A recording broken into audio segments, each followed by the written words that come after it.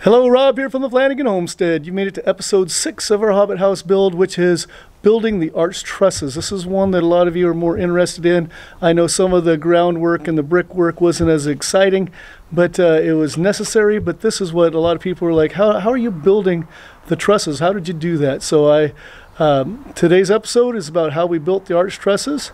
And I had two different styles that I tried. This is the one that worked. I've got my strips clamped down, including my original one, which turns out it was only about 1/4 of an inch.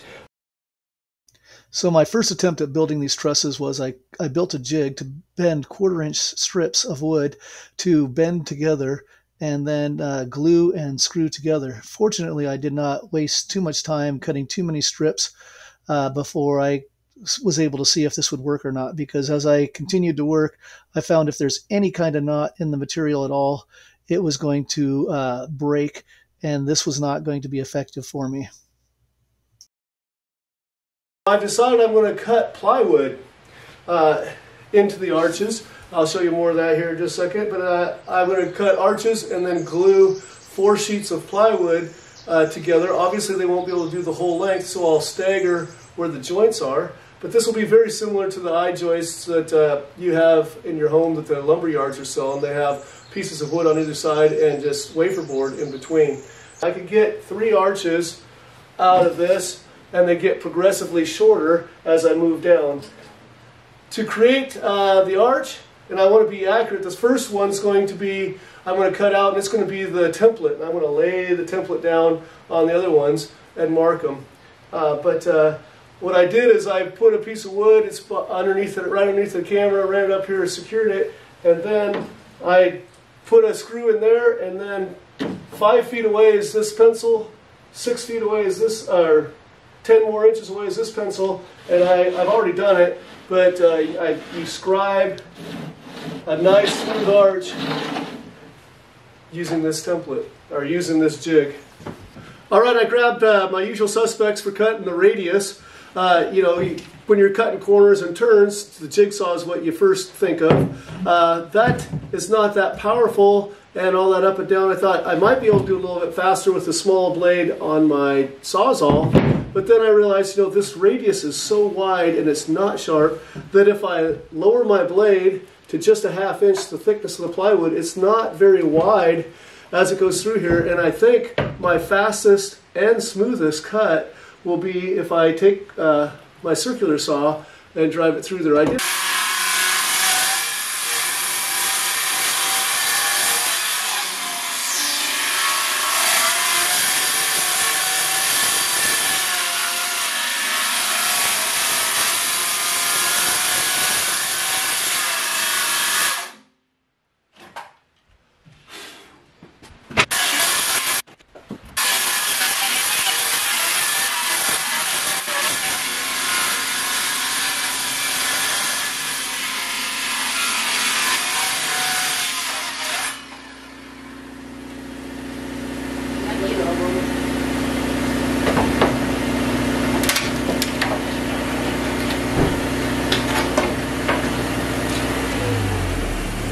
First radius is done. I feel like I got it nice and smooth and it went pretty quick.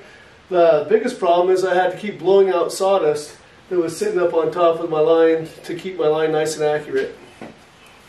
This will be interesting. The tighter radius might be a little bit more difficult.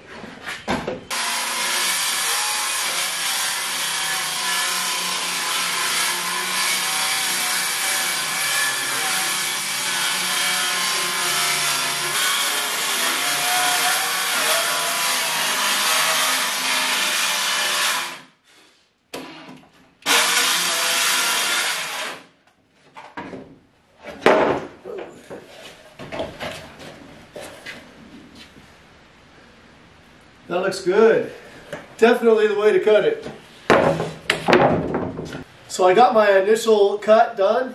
It's nice and accurate. I stayed on the measurement. So I'm going to mark this as my template. Just put template out there. And then I'm going to use this to scribe or to mark the following I'm going to use this to mark the following trusses that I'm going to cut. And I'm going to always use the template one. I don't want to cut another one and then use that, and then cut another one, use that to mark the lines I want to draw, because you can get cumulative error. If you use the same board as a template, your cut might be an 1/8 inch off one side and then 1/8 inch off the other side on the next one, but they're always going to be really close.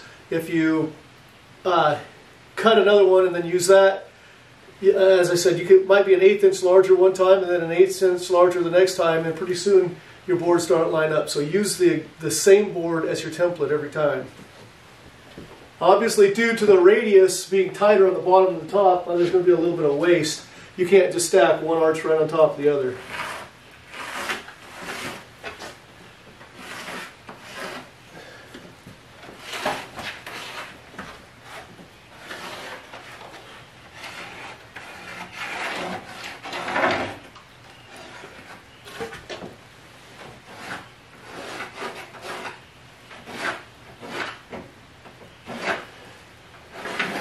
Got a pencil. Okay, so I created a jig to fit this in. I've got 2 plies glued together. I thought I was going to do all 4 plies, but trying to move them around and make sure that they didn't jostle too much, and then put the next one on, just figured it's going to be too hard. So I put 1 ply on top of the other, put some glue down, screwed it down. I'm going to take the screws out tomorrow, put 2 more plies on top of that, screw it down, and that should be permanent. One of the common questions I get on different projects is, well, how long does that take you? So I'm going to go ahead and cut 1 more piece of plywood. I'm going to put my template on there, mark it out, cut it, and see how long it takes. I'm not going to rush and hurry, but I'm not going to dilly-dally. I'm just going to do a normal cutting. It is getting a little bit slower. You can see that my blade has been used so many times, it's dulling up a little bit. But I'm probably buying a new one today. I'm going to be about halfway done with my trusses at the end of today, and it's time for a new blade so I can make my cuts a little quicker. So let's see how long this takes. While we're watching the time lapse of the marking and the cutting of this board, I will tell you that it took 18 minutes to mark it out and cut it. This project took approximately 30 sheets of plywood, so at 18 minutes a piece, that means I was marking and cutting plywood for about 12 hours on this project. I didn't cut all these at once.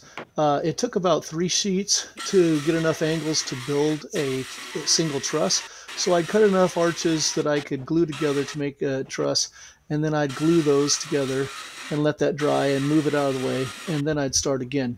You can see snow on the ground in the background. The rest of the Hobbit house build was done earlier in the summer, and then once I got the cinder block done and ready to go, I just decided I would try to build a truss a week during the winter while I was teaching school, and just coming home and work in the evenings, and just get 1 done a week. And that would mean that when the weather gets nice and time to put the trusses up, I'd have them done. I don't know if you noticed when I was holding up my saw that I have a 5.5 inch blade now on my circular saw, as opposed to the normal 7 inch.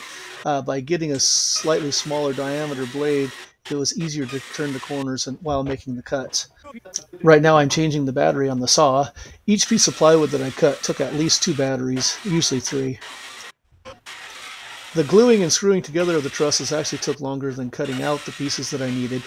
Some weeks I would be consistent working and get my truss done a week. Other times I wasn't consistent working, and I would go a month before I finished one. But I did get it done before summer. I am sorry, I had intended to show you a lot more video of actually putting the pieces together to form the trusses, but from the time that I did the project to now that I'm editing it, it has been several months, and I must have lost some of that video. But you can see the jig. I showed you a picture or video of the jig that's on the floor. That jig is there so that every truss that I build bumps up against those boards that I have in there, and there's lines drawn, so I make sure I match. So every truss is built exactly the same, or as close to exact as we can. So this is 4 pieces of plywood that I use. This is the thickness.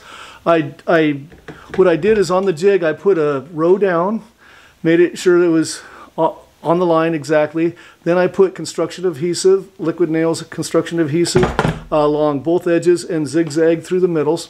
And then I put another row down. And then I attach them with 1 5/8" drywall screws, which go more than through the 2 layers that I had, and screw it down and let that dry overnight.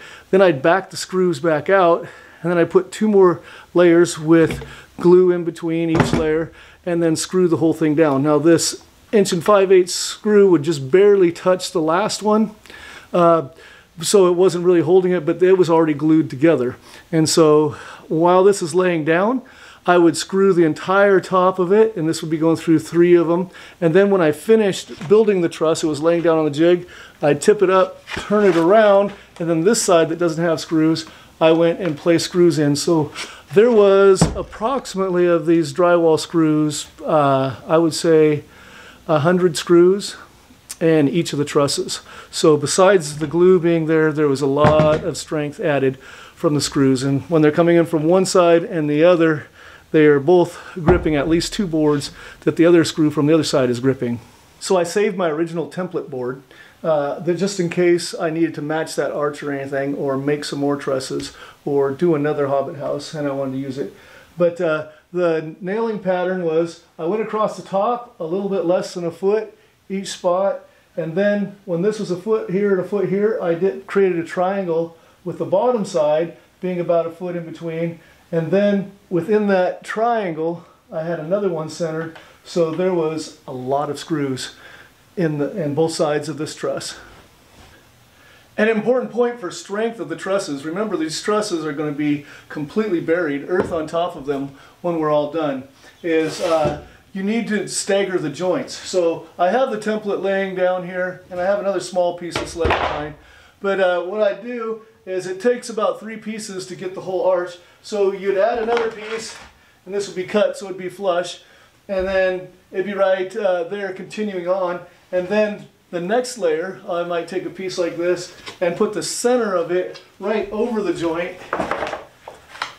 And so when I screwed that down, it adds strength, and in each layer you try to make sure that the joint is in a different place from any other layer, and that allows for a lot more strength.